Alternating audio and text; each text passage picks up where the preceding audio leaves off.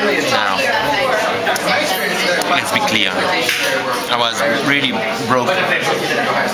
No, not broke. I was, you know, when you have too much coke, your speed, you know, and we were all speed. So we decided to go out, and we took the car, and we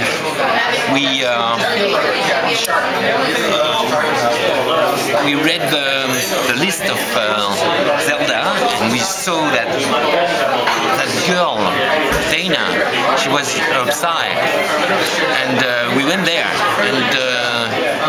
and she was there, walking with the dog.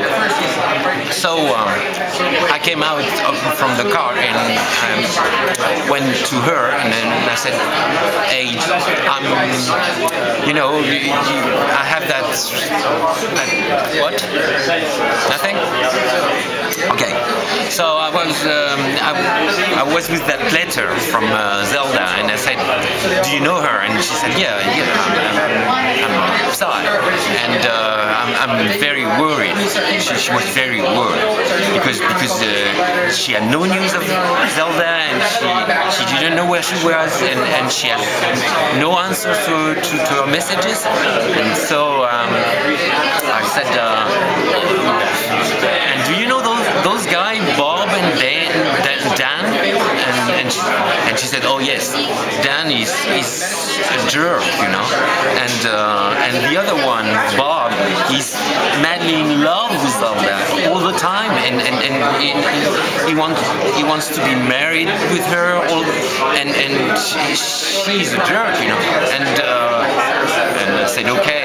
And she took me to her office to show me something, and it was very strange. It was like this, you know. It was round and in argile. I don't know the word in English. Do you know it? Clay.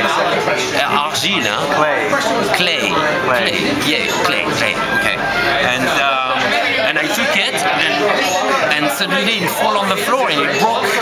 So and the strange thing that there was inside kind of doll, you know, which was in shape of a baby. So I said, what's the matter? What is it? And she said, "Oh, come on, have some wine."